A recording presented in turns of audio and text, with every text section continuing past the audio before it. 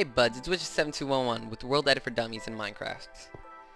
It is a mod, so it does require single player commands too, so you will have to install that.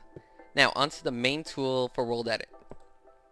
It's called the wand tool, but it's simply a wooden axe. It's used for selecting areas by setting a first position by left clicking, and right clicking to set a second position. It fills in on a rectangle kind of diagram. I'll explain that later. And I will go into more depth about that later, but for now, I want to get onto the tools and brushes. They all have to be bound to a non-block item. So for this first tool, the smooth brush tool, I will be binding it to a feather. The command for this is // brush smooth, and then the area of effect you want it to have. I will choose 6. Now to use it, you right click with the item you bound it to. And what it does is it smooths out the terrain so you have a better building canvas. It's also helpful for filling in holes and just making everything look a little bit neater. On to the next tool, which is the sphere brush tool. I will be binding it to an arrow.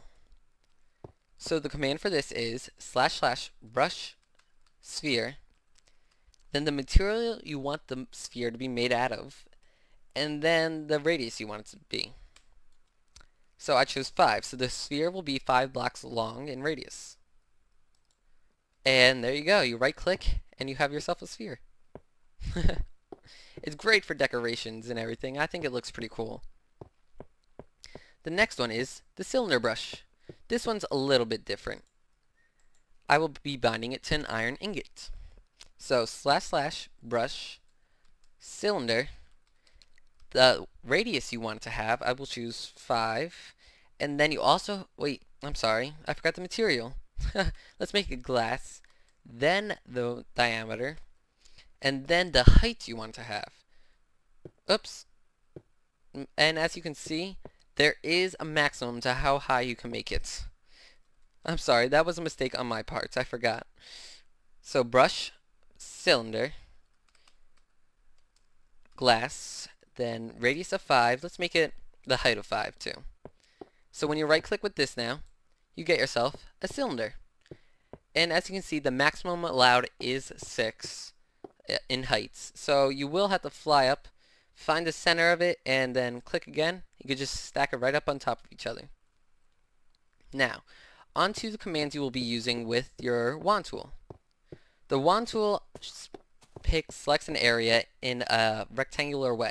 So say you select from here to here, and you fill it in, it will make a rectangle. So you will have to figure out all the selection areas you want to use. The first command is outline. This is the most helpful command in my opinion. So you select your 2 positions, and you do // outline, and then the material you want to be made out of. Let's make it logs. Now, it looks like a solid rectangle right now, but if you dig into it, it's actually hollowed out. It's very helpful for making large structures and for a little quick home. Next command is replace. So what you will do is you select your area, and say it has multiple materials in it, and you want to get rid of one.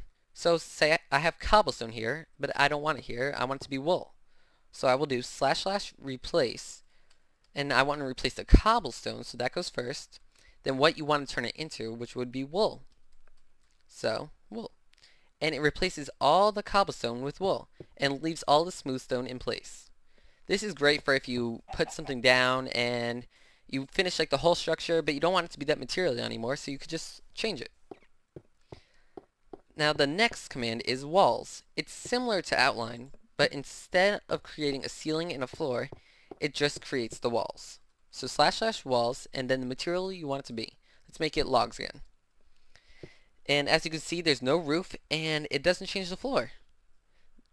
This is great for when you want to change materials up a bit and make the ceiling something different. Now this next command is sort of like the outline, but you will see it's quite different. So // set material you want to be. Let's make it logs again. It looks the exact same as the outline, except when you dig into it, you see that it's solid. This is great for when you want to work wall by wall, so instead you could just select a corner here, and a corner here, and you can make the wall. Now, next up is the stack command. I will go to a different area to show you this one. The stack command lets you stack certain structures pretty much consecutively. So let's select our first position here and our second position here. Whoops. Now, oh, sorry about that.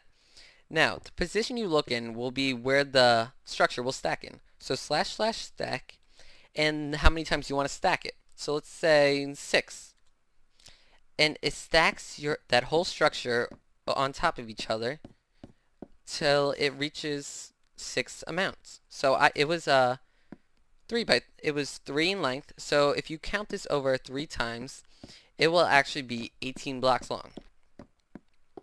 It's great for getting long bridges across and creating little floating islands, I think. Next up is some structure commands, I like to call them. The first one is //sphere. Oh, excuse me there. So what you will want to put God mode on for this one, otherwise it will kill you. So let's do the first one, //sphere, and the material you want it to be, and then diameter of it. I will say 9. Now, if I was not in God mode, I would definitely be suffocating right now. So let's jump out of here. And you got yourself a sphere the size that you set it to be, and the material you made it out of. If you did do this floating in the air, it would be a floating sphere and would not look like a dome. The next command is hsphere. This one creates a hollow sphere instead of a solid one. So you will not suffocate if you do this one, so you do not need God mode on. I will choose 20 and the radius of 6. As you can see, completely solid. I like using this one and filling it in with other materials because it looks pretty cool. The next command is cylinder. So //cyl, and then the material you want it to be, and then the height and radius. First is radius and then the height. Let's jump out of here because this one does require God mode again. And it's a cylinder. It's pretty good for making columns when you're going for big castles. Now the last one is HCYL, or hollow cylinder. So it's the same exact thing as the sphere. It creates a hollow cylinder. So let's make this one glass, 5 in radius and 7 in height. Creates a hollow cylinder. It's pretty cool. Again, you can fill it with another material, or you can make it a little lighthouse. Alright, that is all I have for now. This is the very basics. It's just to help you get started with WorldEdit. It does come in handy when you are a major builder, and I hope you found this helpful. Please leave me feedback on my channel, and thank you for watching. Have a good day.